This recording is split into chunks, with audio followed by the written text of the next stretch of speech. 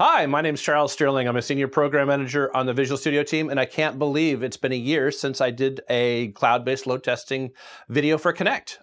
Since that year, we've done a tremendous amount of work for you guys. Let's take a look at the list. So one of the top requests that we've got is to be able to collect performance counters while you're running a cloud-based load test. And we've done that. By integration with Application Insights, we can actually give you those performance counters while you're running your load test. A lot of requests of making it simpler to use. So rather than actually opening up Visual Studio and starting a new test project, we've actually give you web-based authoring. In addition to the web-based authoring and Visual Studio Team Services, we actually now give you a web-based authoring experience that's even richer with better diagnostics in the Azure portal. I'm going to show you that. DevOps integration. For you DevOps shops, being able to integrate a load test as part of your continuous integration build or your release pipeline is now super simple. I'm going to show you that one too. Scalable. We've done a ton of work on making the service more scalable. So we now actually support up to 100 cores, and you can run that in 10 parallel sessions. So you actually get up to, 1,000 cores across one run. We'll let you run it up to 72 hours now, and you can run those load tests from 10 different geographies. So you can actually run it from the West US, East US, Asia, Europe, etc. And finally, the number one request that we get on a regular basis, I want to be able to load test my application running behind a firewall with the cloud-based load testing. So what we do now is we actually will give you a trusted IP address, and we'll say this is the IP address that our load test service is coming from, and we're going to update the service to actually integrate with Azure VNet, and we're going to integrate that back with the Visual Studio IDE. Speaking of the Visual Studio IDE, we're actually going to refresh the entire wizard right after the beginning of the year, so expect to see that right after Christmas. So lots and lots of new value. I want to show it to you, so let's go ahead and start with a demo of the new web authoring experience in Azure and that DevOps release pipeline integration. I wanted to show you two demos of load testing of new features that we've added. The first one is the new easy-to-use web-based authoring experience in the Azure portal. You can see that I'm in the Azure portal, and I've actually pinned a bunch of tiles for my application to the home page. One of them is for my Parts Unlimited app. Now, what's new is if you go to the Tools menu for this web app, you'll actually see that right here, there is a brand new option called Performance Test. I want to show you the new authoring experience. So let's click on New, and you'll see right off the bat, it's actually pulled in the root of my URL. That's pretty cool. If I want to go ahead and use a different website entirely, or if I wanted to take a look at a view, for instance, this is an MVC application, I want to take a look at the home view, I can go ahead and overwrite that. I do recommend that you actually change the name from the defaults because these tests are visible both in Visual Studio and Azure. So if I want to go ahead and do correlation or trend or comparisons from a on-premise run versus a cloud-based run, I can do that from Visual Studio, but you're going to need to have a name for that. So let's call this one Sprint 3. As I mentioned, I can actually specify 10 geographies around the planet where I run this from. I'm going to choose East US 2. And a user load of 250.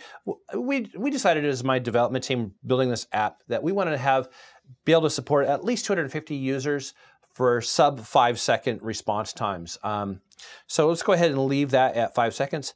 5 minutes is a great duration for this run, and we're going to go ahead and kick that off. And you can see that this one is now queued. This one is in progress. So let's take a look at this actually as it's running. And you'll see that I've got 3 failures over 70,000 requests. That's actually not too bad. And taking a look at my requests per second, you can see after it's getting warmed up, we're running at 3 seconds with a request per second of 324 in this case. That is great. That is great performance. I'm really happy with the team. They've really stepped it up. It looks like we've got some issues when we start. So we'll work on that. We need to actually do some buffering and some caching in this application. It looks like some front loading. But overall, you can see that this is going to give me the data to figure out whether or not I'm actually meeting my SLAs. And you can see that it's still in progress. That run is still going. And if we take a look at the one that we just started a couple minutes ago, once again, you're going to see that it is now going to go out and start doing this run. So you can go ahead and do long-running tests and take a look at them in real time. And here's one that's completed. So you'll see in this case, I had 0 failures, but I'm still seeing that shark fin right off the bat. So again, we've got some issues. So that's the first demo I wanted to talk to you about, was that new web authoring experience with diagnostics data that's going to easily show you if you've got issues. Again, kind of the smoking gun, if you will. Now, the second demo I want to show you was how easy is it to actually integrate load testing into your DevOps pipelines. What you see in front of you is a build that me and Corey Feller created a couple of weeks ago in our DevOps webinar. If you've got time, I do recommend you guys watching it. And you'll see that for our CI build, we are building our solution, we're publishing our artifacts for our release pipeline, and then we're deploying it into a development slot so our developers can take a look at it. You know, what we found is often the deployment will work just fine, but the web app won't be available because of some problem, something that was missing. I want to show you how you can actually easily detect that. So I'm going to go ahead and add a build step for this build, go to test, and we're going to choose the one that's called a quick load test or quick performance test. And what it's asking is, for that remote agent, where should it publish the results back to? I want to go ahead and publish them into this account, which kind of makes sense. And what URL do we want to test? In this case, we would probably take a look at whatever was being deployed here. So we are deploying the web app www.awesome2. So we want to go ahead and do http://www.azure websites.net. So it's going to go ahead and run that quick performance test against there. Again, what we're mostly interested in, did it come up? Are we getting 404s or 500 errors saying that it's not even running? And let's go out and call this one avail1.